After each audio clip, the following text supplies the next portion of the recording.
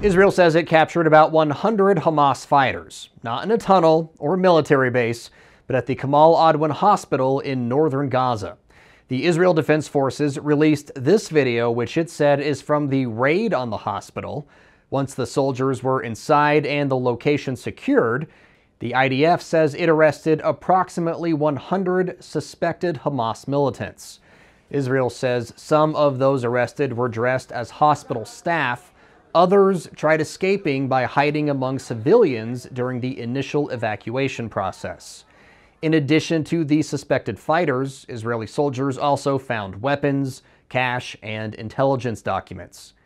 Gaza's health ministry, which is run by Hamas and has an at best tenuous relationship with the truth, says the Israeli soldiers damaged the hospital during the raid and detained hospital staff who were just trying to do their jobs.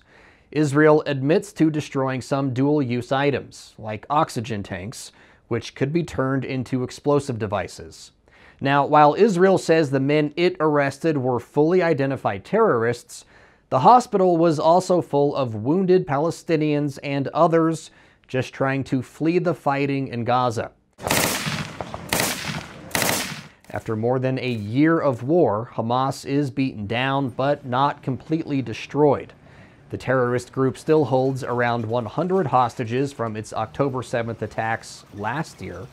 Not all of those hostages are thought to be alive, but there may be a deal in the works to bring at least some of them home. Egypt is working on a ceasefire proposal that calls for the fighting to stop for 2 days and the release of 4 hostages in exchange for some Palestinian prisoners being held in Israel.